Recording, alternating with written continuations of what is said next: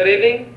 I'm Malcom McNair of the Department of Urban and Regional Planning, and I'm going to present to you tonight Egbert Jan Hoogenberk, who is from Holland.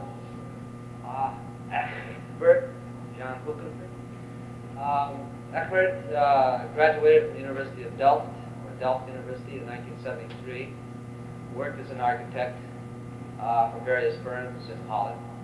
He's presently studying for the PhD at the University of Delft and studying urban design at Harvard University.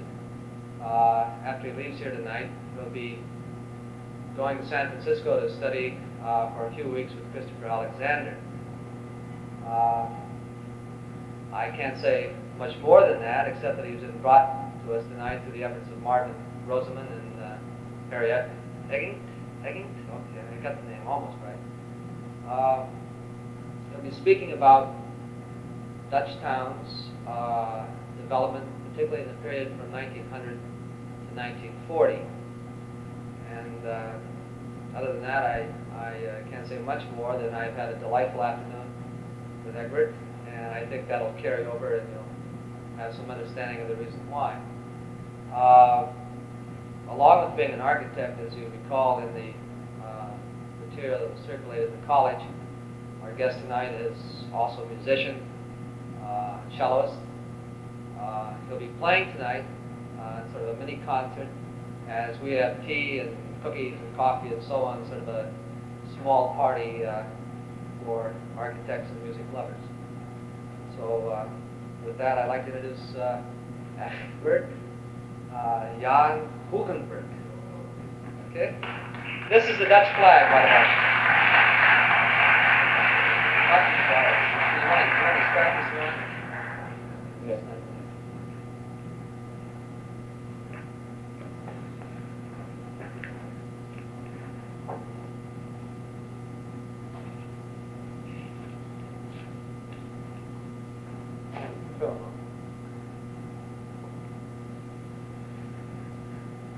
We had a very good dinner first, and most Dutch people are also gourmet, and I just explained in Dutch that it's lekkerbek.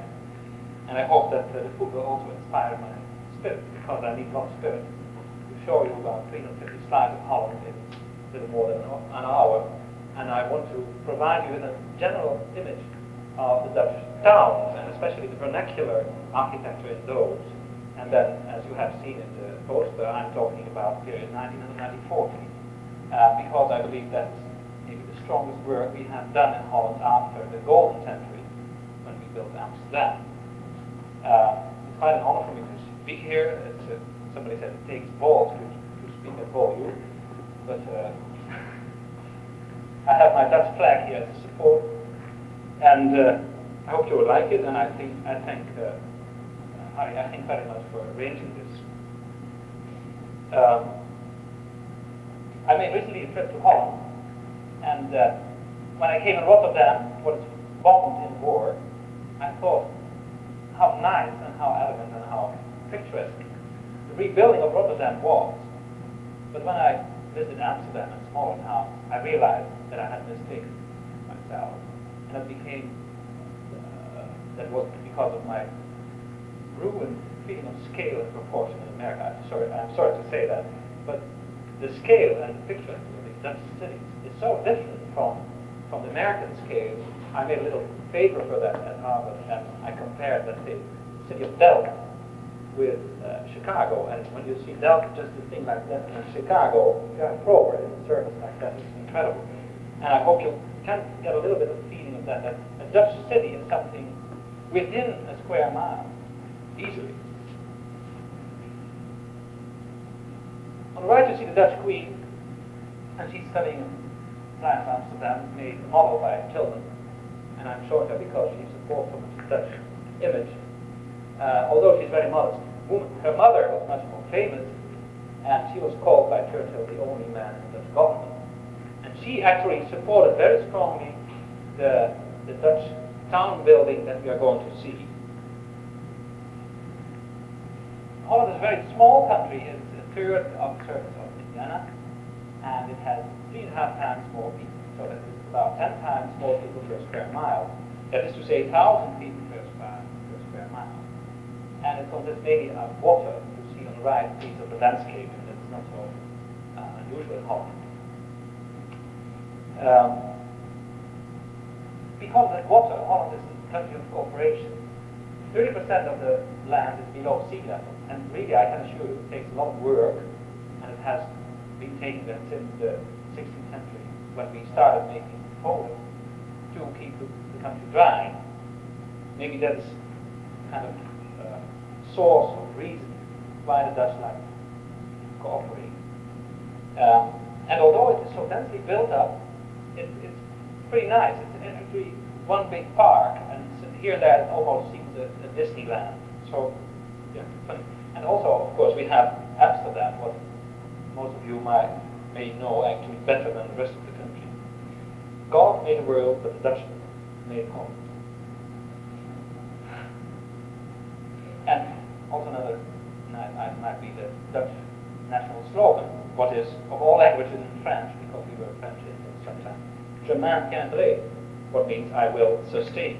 And indeed, the Dutch are somewhat stubborn, almost arrogant. We think in Holland is everything better.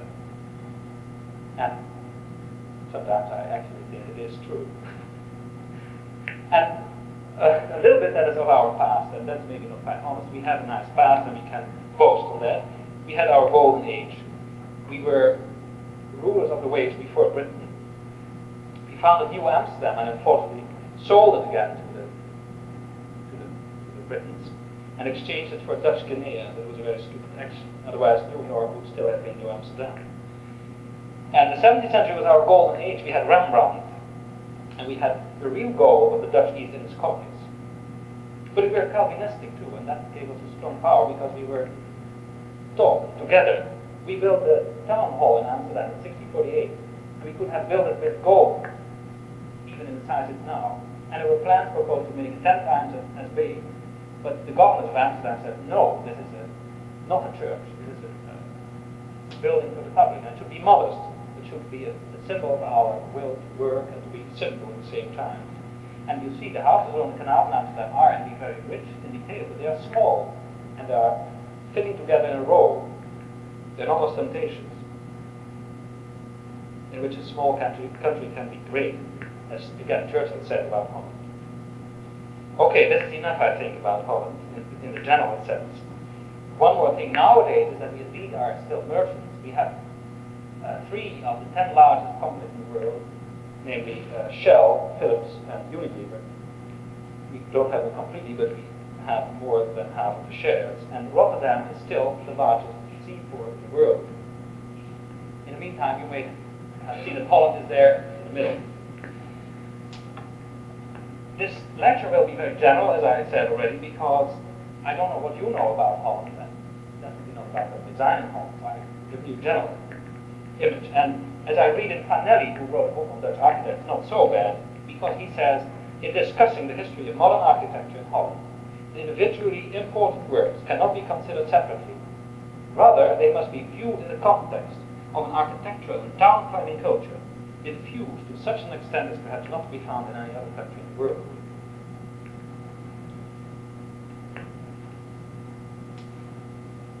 In the landscape, the architecture goes very well with nature in general.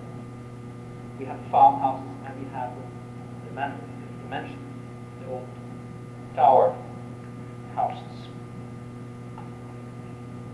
And we have the windmills. And you see how also the town used to be actually one big building. You can see on the right side is Naarden on an image of 1674. And you see the one little pearl in the landscape. It was put in the landscape the same way as one building. There was no sprawl, no nothing like that. And one of my ancestors in the 14th century used to be mayor of such a city. And by the way, he was also bartender. So when the meeting didn't go too well at his viewpoint, he would invite all the elements to his bar, and then everything would be all right. He was quite a dictator. But I read in one of the books about that city that people not living in the town and also people that were not farmers. Farmers, of course, lived in the countryside and had their farms there, of course. But just citizens that were not actually part of the town were with disdain called grass burghers. Something like a man not living in the city and not a farmer, that couldn't be anything. So it is pretty sad for America, because that's mainly a country of grass burghers in that respect. So you'll see that all the extensions that have been made in the period that we are going to see are extensions to keep that city one big whole, one big building, to keep it close. And while I'm showing slides, I'm now quoting an architect of the beginning of the century, Korab, in describing these cities. The looming silhouette of a town or village always provided the experience of a picturesque intimacy. One saw a pure transition from the rural landscape into the wide, circling, rustling, low outskirts, becoming tighter toward the core, leading rhythmically to a higher plan, and finding its coronation in the climax of the highest buildings of the innermost circle. In the cities, the moats and the canals usually closed the town. In the villages, though, the outermost houses tried, as it were, with their hedges, lodges, and cots of all sorts, to approach the level of the meadows and finally dissolve therein. All towns and villages are, therefore, monuments of special value. The houses, trees, churches, and town halls, everything, has grown together in a welcoming, inviting, warm, cozy whole, and thus, walking through these charming streets, squares, and canals, one can hardly avoid the insistent wish, oh, that this place might remain untouched for a long, long time. And such a wish doesn't develop without reason. Here and there we see a crude intervention by the village carpenter or contractor, who, following dubious urban examples, erects a stylish shop front on the spot where formerly a simple, stern building had contributed its modest part to its surrounding beauty. It's really the style of the beginning of the century, but that might add to the atmosphere of it. Here you see how the water punches into the city, and there are walls in the middle of the town. There you see the same, how the city faces the water that is appeared in.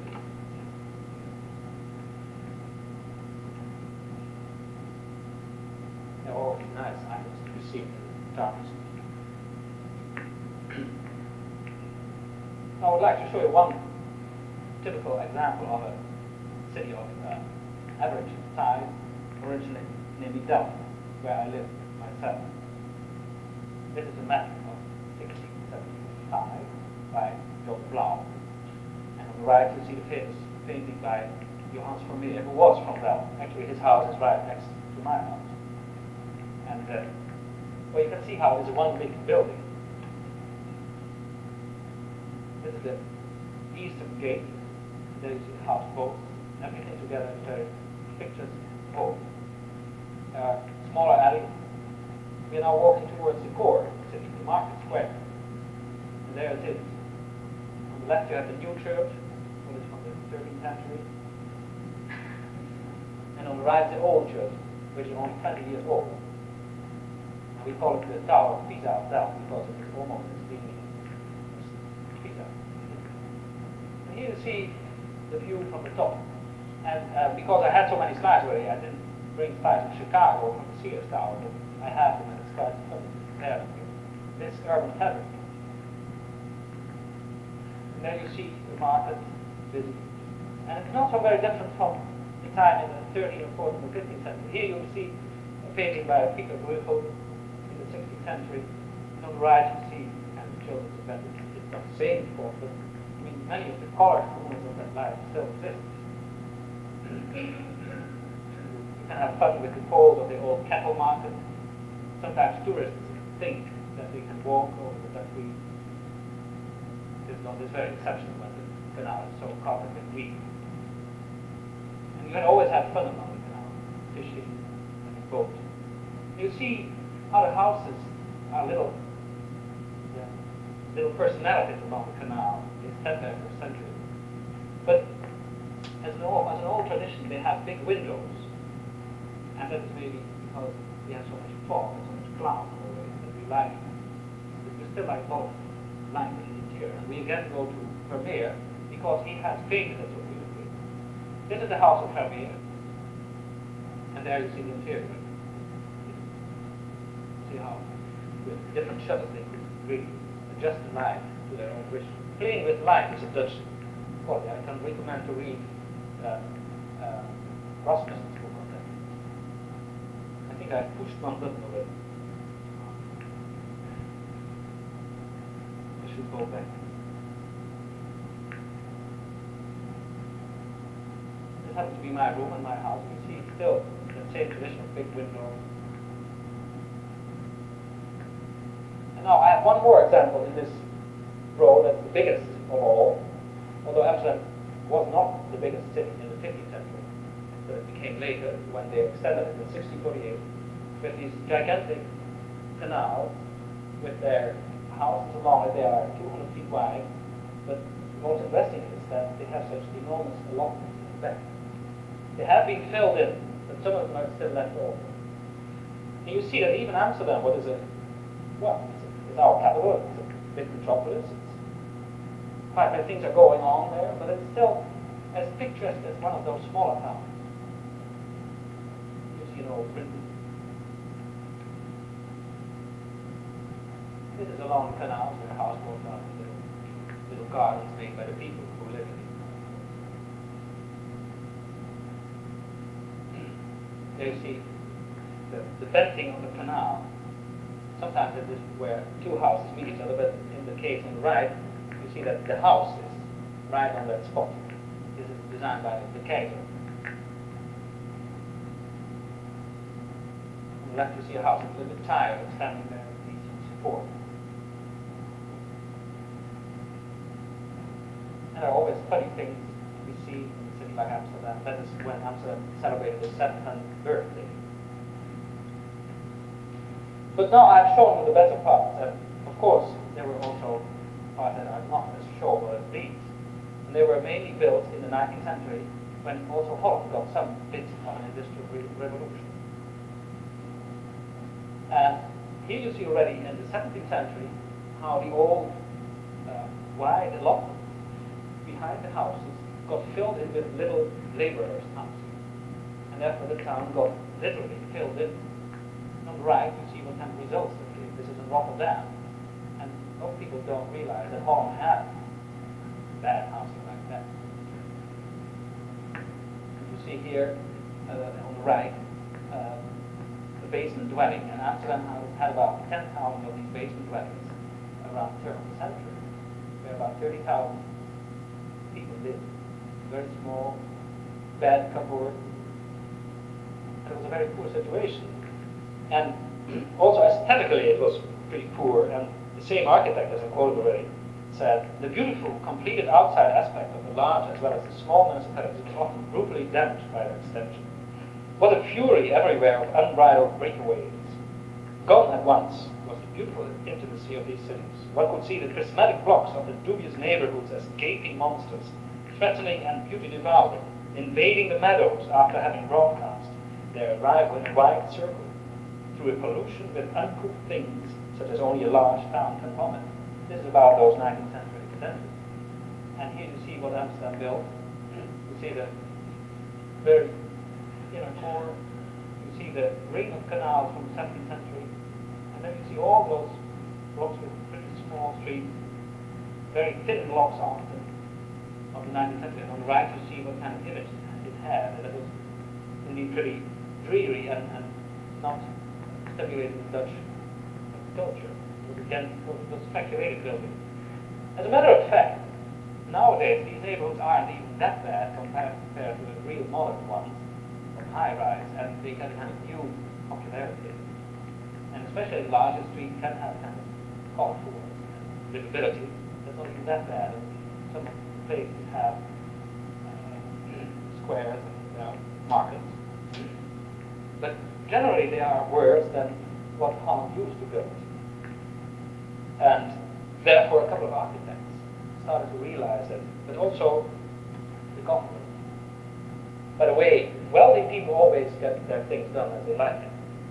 And here you see on the left, the 19th century mall built in Utrecht was really not there to live at. On the right you see a castle that was built in the 19th century. But the cities where all the laborers were and lived were bad at that time. But that's where we start our search, and we are now about 1900. And then the Dutch government created the Housing Act, and it was one of the first countries to do so. And this Housing Act, here I am, had three major goals. First, that each town of 10,000 or more inhabitants was obliged to make a professionally designed extension plan, and it was submitted to various rules and regulations for living standards. Secondly, constructions for the use of people of small income were encouraged, and therefore financial aid was available, a substantial amount of subsidy, but also help in loans. And the third thing was the installation of commissions of beauty, and those were commissions of architects who control each piece of architecture for the city. So each design, each new design had to be judged by these rules and had to be fairly fitting in this general image. To get a unified urban design. And here you see how the architects in those times were studying the old Dutch tradition to find again what those principles were. And on the right you see a drawing by Berlage, and on the left you see Berlage himself, called by Mr. Eaton from an hour. Sullivan and Richardson of Holland rolled into one person. He was the Dorian, or Dorian, pronounce it in American, I don't know. He was the prime man of the design in that period. And he already in 1892, when he had read a famous book by Ziete, Town Planning According Artistic Principles, said things like, there should be a unity of architecture and urban design. Unresponsible remains acceptance of such plans as Amsterdam does, which deal even in the slightest way with demands of monumentality and picturesqueness.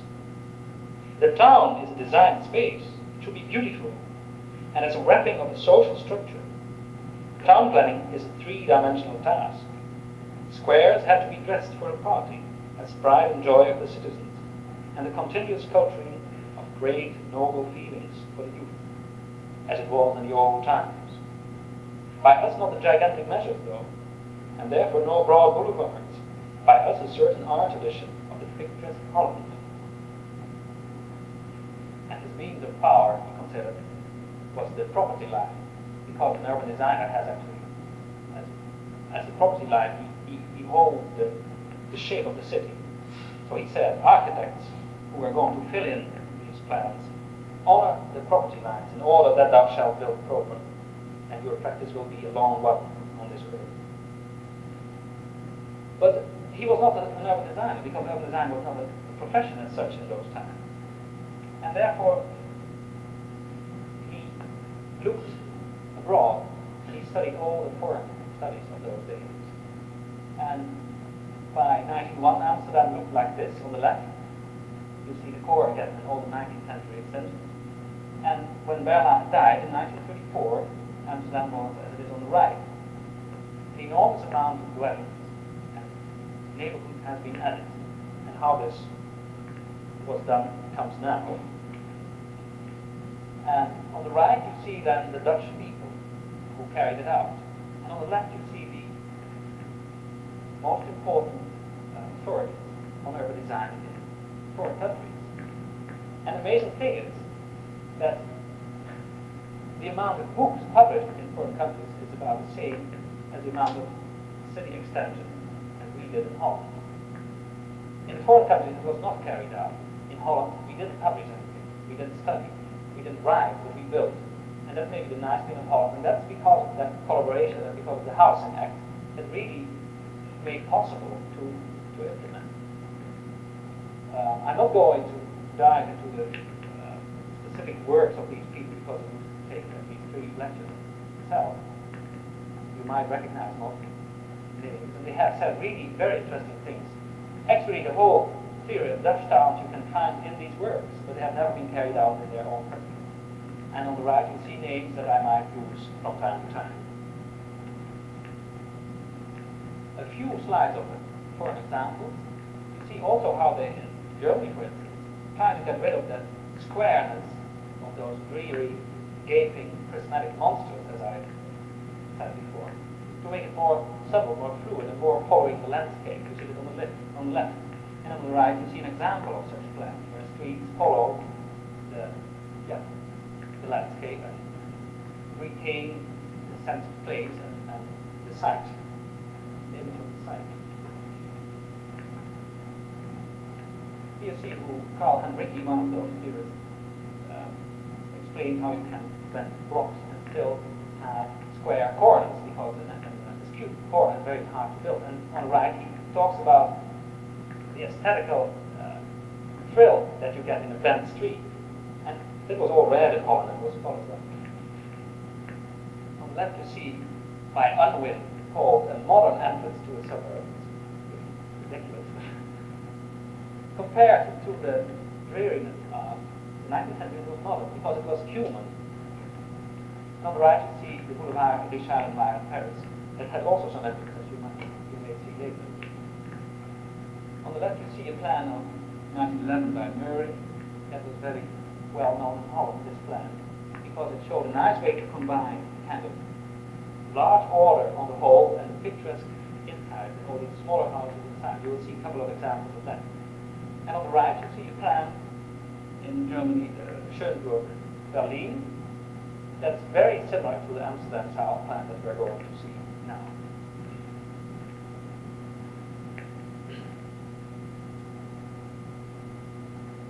The plan on the left is 1903, for Amsterdam South, done by Berlin. And it was actually almost a copy of the theory of Zieke. Zieke was the man of that book that I mentioned before, Artistic Principle. And there's almost no order. I think everybody would get lost in that plan. It's quite a mess of picturesqueness. And fortunately, the Dutch government, the municipality of Amsterdam, didn't accept the plan. They rejected it as being non-Dutch, being overdone in picturesqueness. And the plan on the right was adopted and carried out. That's of 1970. And there you see how there has come up, has resulted a kind of blend of the influence of Paris and also of America, because Berlach visited America in 1911 and saw Common Ave in Boston, and saw Chicago with all its grand straight boulevard. And that romantic, aesthetical approach of the Germans and the English. And I think Holland is pretty unique in that it combines these two elements. You see in the broad boulevards, broad straight streets, you order the whole, but in the detail, in the little corners of the neighborhood, you will find a picturesqueness as we have built always, as we have built in the Middle Ages. So what I'm going to do now is showing you parts of this plan. First, general images. This is the bird's eye view that Berlach did of the 1970s plan. I think this is the most important plan of the Dutch urban design in Holland, and it really covered most of it, of the work, but and also it stimulated the work elsewhere in Holland. And here you see how it was actually carried out. It was subdivided in so-called groups, and these groups were carried out by housing corporations, or by the municipality, or by private builders. But each of those three groups would get one group, and you would take one architect who would carry it out, of course, under the rules that I explained before. So, therefore, the whole extension was pretty large, several miles long, retained a unity, because it was a master plan by Berlach, but has also local individuality. And it might be nice now to quote Berlach one more time. There was namely an important conference on normalization to make all parts of buildings, windows, doors, etc., standard, to get a kind of unity. And what people were against, Berlach was very much in favor of it. And he said, somewhere, he could ventilate his social ideas in it. And the social meaning of dwellings of the same type is that they presuppose a continent a comparable social equality of their residents. The modern town planning should strive for individualizing the townscape, not the single dwelling, not the latter, but a rhythmical combination of houses. The block faces form the space element for the modern art of town building. Or is the laborer finally still stuck to the individual dwelling? It is true, the Dutchman is an obnoxious individualist, and I presume the Dutch laborer is not an exception in that. But we hope that it could become better, that you indeed could dwell as 200 families in one nice block, one palace for laborers, as he called it. We'll see that some of those things have been carried out. I call one more time the other architect who says about the plan, and then we are going to see a film because there are quite many slides. I'm going very quickly through them. Not till now has a new ring been built, far from the core of the old town, it's true, which can fortunately be called the ring of revival, of relief. Its promising new architecture will complete it with dwellings and buildings, which, as in the days of yore, will make the city beautiful inside as well as out.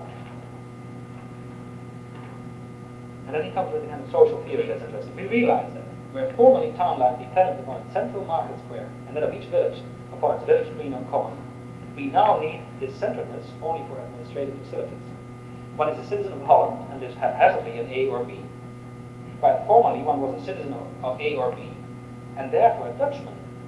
The city of today comprises a series of quite different images. The image of the large city and that of the small city combined with the image of the rural village and that of the desperate prismatic blocks in between as they all grow into another.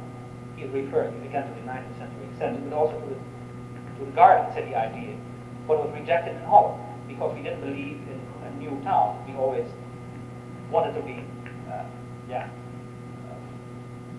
we wanted to rely on the old centers because they were good. We only believed in extension of those. Our task is to create, by destruction and construction, new harmonies and shape mediators which will connect all the new things. It is necessary, therefore, to get to a new form of beauty by way of the larger conception and to provide a new open character of cities with a specific aesthetic quality, without being held to the idea of the old closed town image. Two powerful factors are now there to enable the great new construction. One, the new consciousness of the architecture of our time. Second, the real necessity of mass housing and a governmental help with that. Fortunately, the people who are able to enrich our towns and country with new architectural beauty are among us. Seeing the ugly things that were made so shortly before them, the architectural kids looked stubbornly forward, and behold, they created a new architectural ideal. The avoidance of dispersed building, the general conception of grouping, has already given rise to the origin of town and village extensions, which, when touched after some years by the powerful brush of Father Time, will adapt themselves totally to their environments. Let's see what it is. I'm glad to see how it's carried out, almost exactly as the plan was sort of unique for such large environment. This is the ordering space, the large element, the Churchill Lane. You see in the facades already there's a kind of fine detail. And these are all apartments with the central entrance on the street. See what a nice image. These one with shops along the street.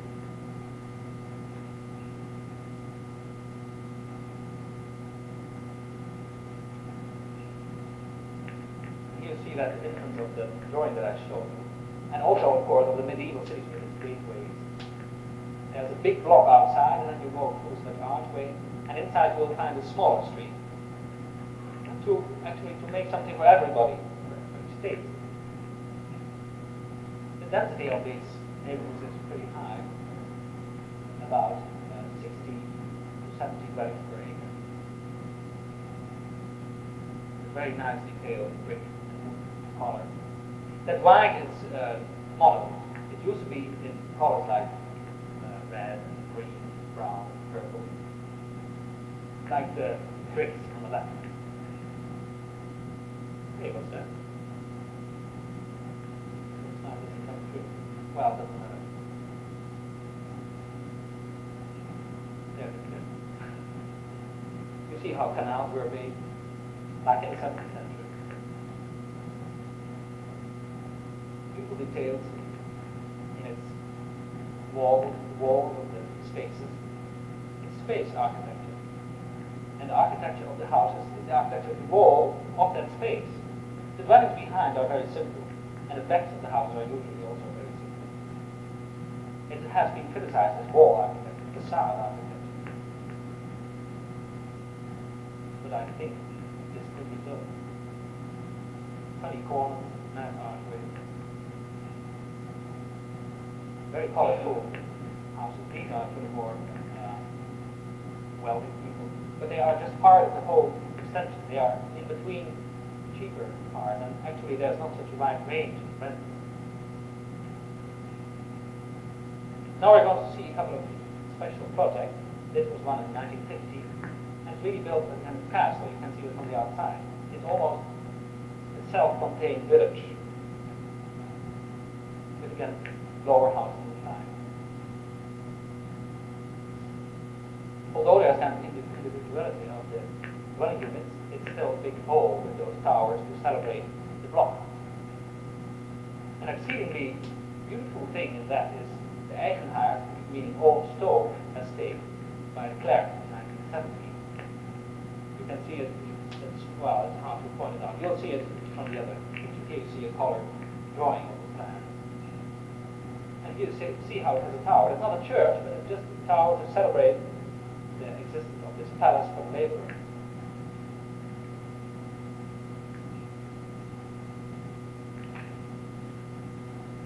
Very nice details. This was, of course, very expensive, but one of the elements at Amsterdam said, well, we have to build it. It's art for the laborer, and nothing is too expensive for that. And it's also a gesture for the future. Let's do it. And then they would raise money made from colonial wealth. But anyway, we use the money properly. And it's noted that one of the women living in this building said, or wrote down when the architect died untimely, he is dead, the man of our houses. How can we, laborers' wives, oh, by the way, this is the inside, it's like a little village. Laborers' wives, honor this man, this tough worker, for what he has done for our men and children. Isn't it lovely to come home after a day of tiresome work in such a house, which is built up from pure delight and home happiness?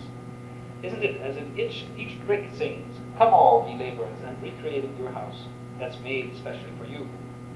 That's the paternalistic. Isn't the Sparendammer Buurt, the Sparendammer neighborhood that's where this building is, a fairy tale of which you have been dreaming as a child, because it is something that just didn't exist when we were young? So you see, it was very much liked by the people living in it. And although they realized that their dwellings were a little bit smaller because of all the details in the architecture, they felt like living in the street. It was kind of, they lived in the street because that street was sculptured as a building. And here you see an example where also the inside of the block was given shape as a communal garden. This is an old picture because nowadays it's subdivided into private gardens. The kind of communality doesn't exist anymore, unfortunately. It's by the same architect, by the way. And a few other examples of these communal gardens. Another example of Piet Kramer, also in the same neighborhood. Again, you see what kind of fantastic detail. So you imagine this door serves about 3 to 4 apartments. We call them portiek flats. And this is also a very fantastic thing. It's called the Dageraad Dome. By Louis Kahn and the other man that I mentioned there. Very organic architecture, almost an orgy of brick. Very nice street shape though. And here we have such an example again, a beautiful one of a castle with small dwellings inside. This is by Berlage, and you see what work was done for the elevation. And you have to realize this is all social housing. It's not a bank or an insurance company or a museum, just housing.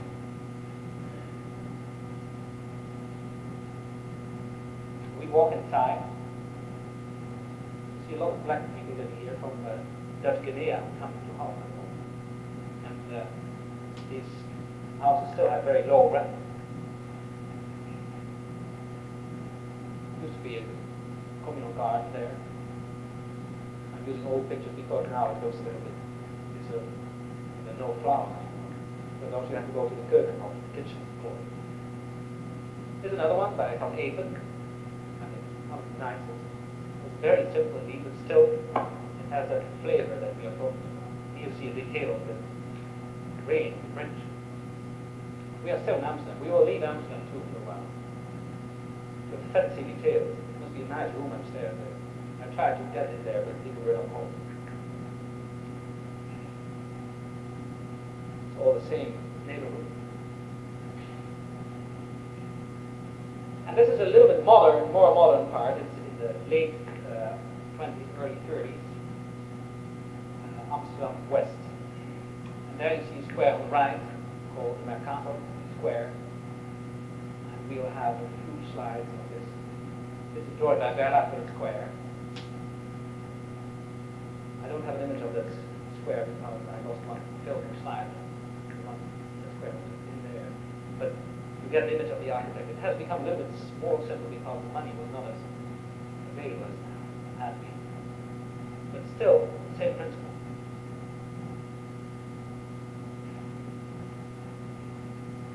Now we go to the more outskirts of Amsterdam, where you have a smaller scale, a little bit lower, but a little bit closer to the garden city idea, although not in principle because it was part of Amsterdam. The garden city is a self-contained thing, as urban designers, plans will know.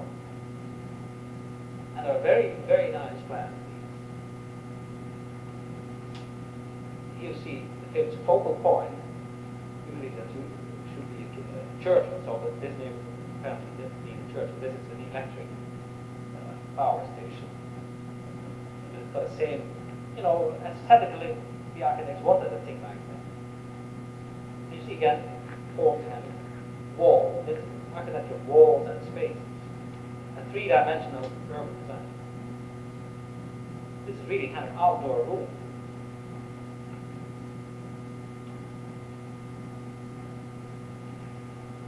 This is another small thing. You see how they match the old architecture.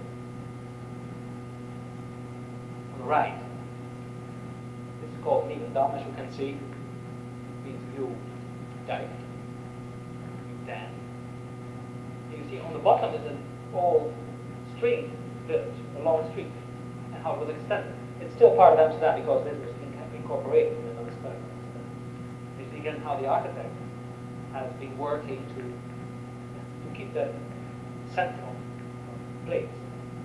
But again, he also introduces an archway because it was all to enhance the vibe. Oh, sorry. On the left, we see the central square in that extension. On the right is another part of Amsterdam where they use plaster to make it looking like concrete because it was modern in those days. But that's just the material. It doesn't really matter because the principles of the urban design are exactly the same. I'll show you some parts of Rotterdam that have the same.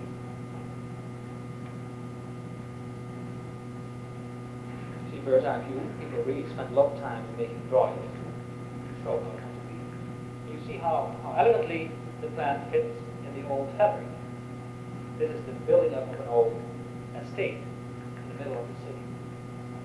You see again how there are larger streets, smaller streets, little squares, stressed corner buildings.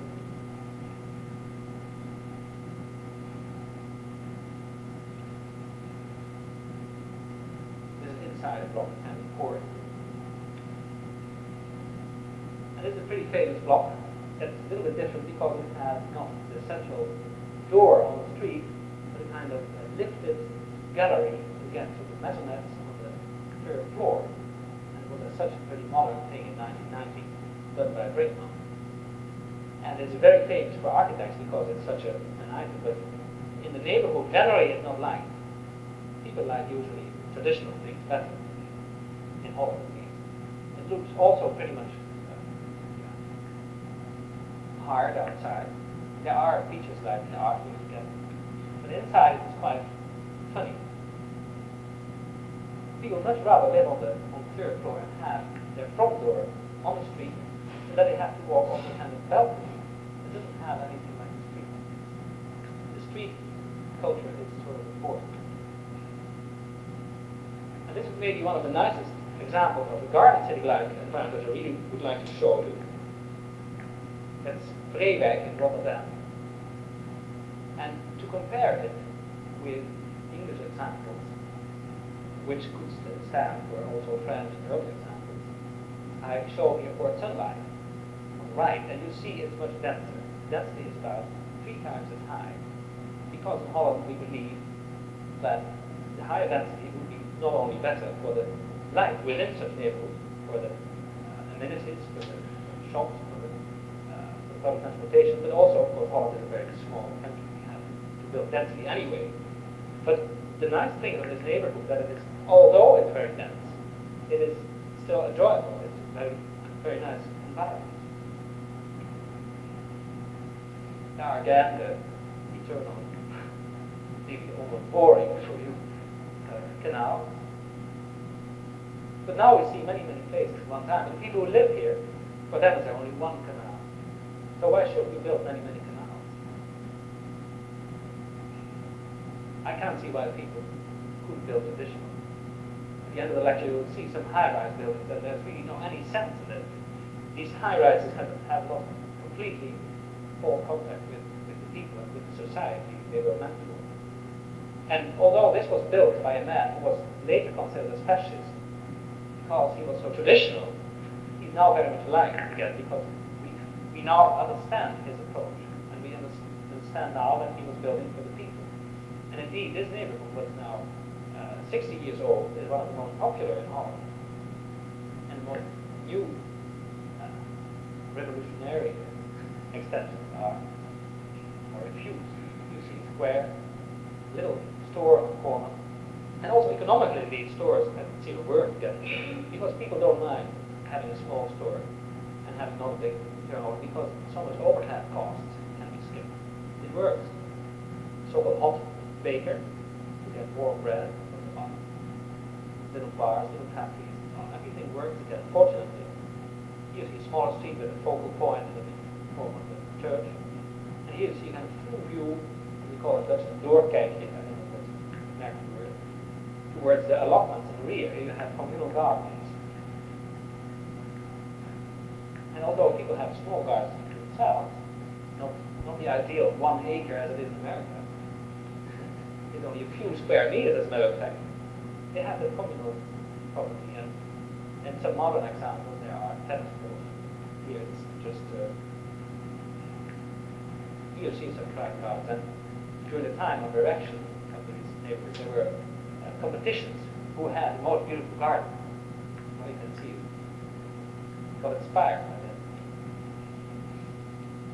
Another example now more in the eastern part of Holland, in Enschede, that's a very different name, of course, to pronounce. We see this extension of architect De Webb's called Cosmos. And although this is a little less dense, it's more English influence, it has still a kind of continuously built rows of houses along spaces. Here on the right you see the common, the main schappelijke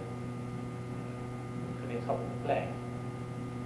You see again on the plan all those little squares, plantsoentjes as we call them, play areas, play grounds. Again, the core popularity of the windmill. Another square, with just red tiles on the roofs, an archway. It's all simple things, very simple, small street. See how nice you can extend your house and garden. And this kind of architecture, it enhances the beautifulness. It makes it human. It makes it live in. But not in a poor way, not slummy. There's another one at Lansing, near Hengelo, industrial village originally, but of course built under the same conditions as municipal or housing corporation building. Housing corporation where the unions of the laborers to erect houses for themselves. A nice mall, and a kind of Hofje is almost a copy of the 17th century Hofje court where the elder people lived. Now I'm showing you almost as the last feature of this kind of traditional city extension, the Haag, or the Hague, Den Haag in Dutch anyway, what actually means the court of the count, because the count lived here in the 16th century, and all the government resided here. This extension plan is done by Berlage in 1908, and although it's less known and maybe less impressive, I think it's the best example of the Dutch town idea, because it has really that flavor of being very, very much human, just being streets, squares, etc., and houses for people. Nothing pretentious. Not that overwhelming architecture of Amsterdam, but and also not a kind of, it's not rural, it's not city-like, it's kind of blend of everything. And it's a very popular city to live in, because it's not too dense, it's not, you have all the amenities of a city, but still there's enough green. You see a couple of drawings that Berlage added to his plan. Those were a little bit overdone, I think, and they have not been carried out, but you see the idea. Squares to put the people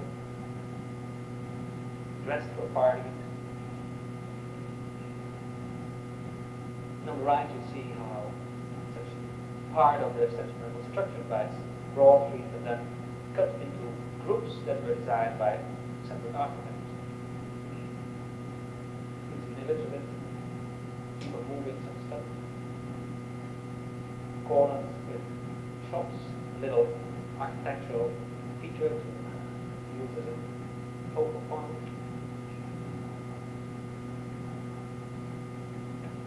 Well, size speaks for themselves. This is also the you see the sports field incorporated in the residential fabric. Sculpture wall, street walls, and apartments. There you see a church embodied in the fabric of the houses. It's still very nicely varied. Here's again such a castle with surrounding high buildings and smaller buildings inside, with three squares diminishing in size. You see the outside, and there we walk through the arch. And then we see on the right the largest of the three squares with a lot of play things for children. This is a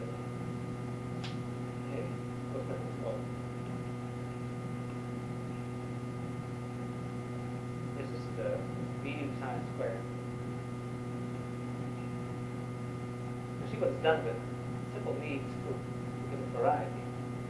Not the individual dwelling is expressed, but the individuality of the block, of the neighborhood.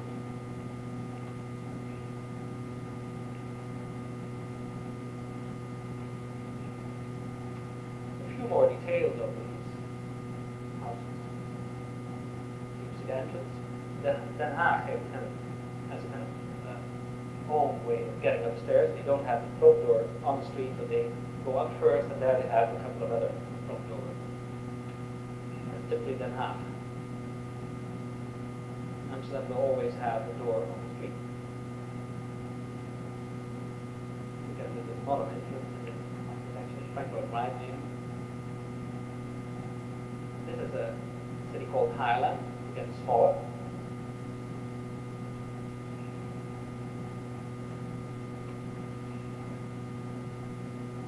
Communal garden, Archway.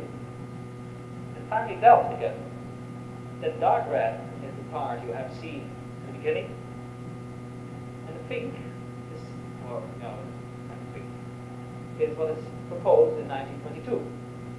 but only, unfortunately, partly carried out, because later we got the modern movement, what we will see in the tail of this lecture. But on the right you see the part that has been carried out in that way.